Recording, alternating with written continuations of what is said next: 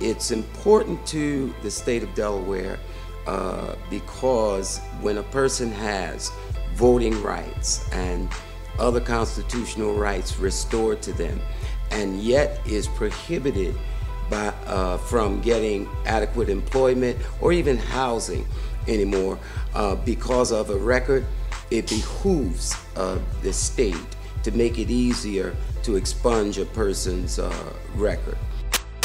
When a formerly incarcerated person or convicted felon is not able to access an expungement or pardon, there are immediately two levels of ramification, two very, very serious pains that individual will deal with. One of them is psychological.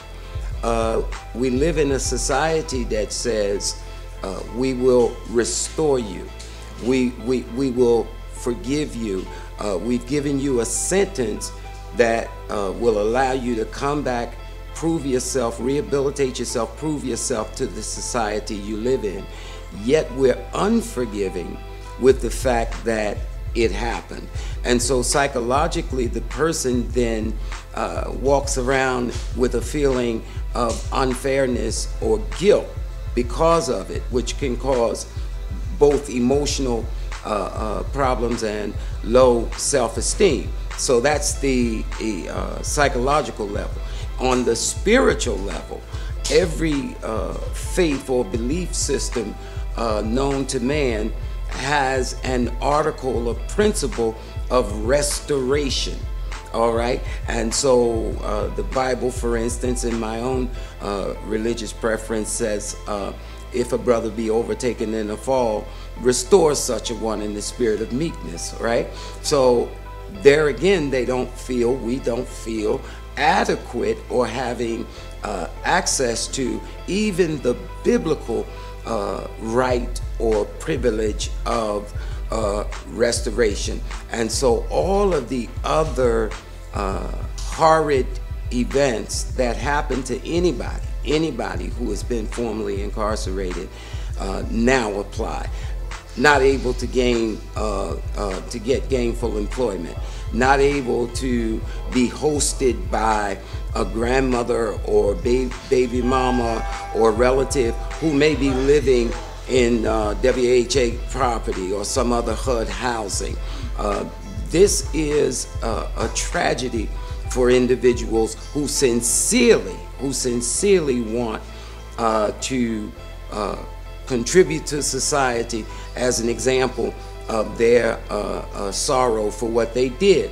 This is why I ran for mayor, not necessarily to win the office, but to expand our base.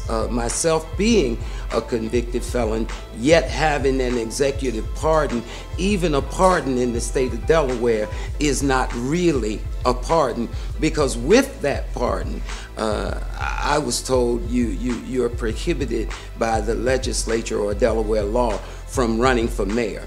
Yet I ran. So from our perspective, the black man who comes home from incarceration has made a significant change both in his heart and in his intellect, who refuses to be denied an opportunity to contribute to society, goes for that expungement, goes for that pardon, and keeps on keeping on trying until it happens.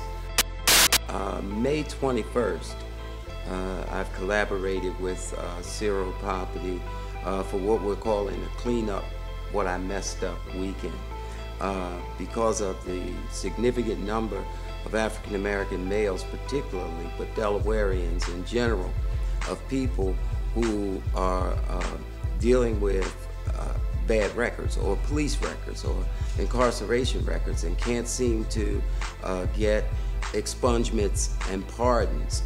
This is a growing population who are faced with unemployment and other issues solely because they may have had a felony or been formerly incarcerated. So this weekend will bring together a number of attorneys who have relationships with Zero Property, and these attorneys will not only clarify and explain the process of expungement, but in the afternoon session of the day, they will in fact work one-on-one with every registered client or person to secure their pardon or expunge.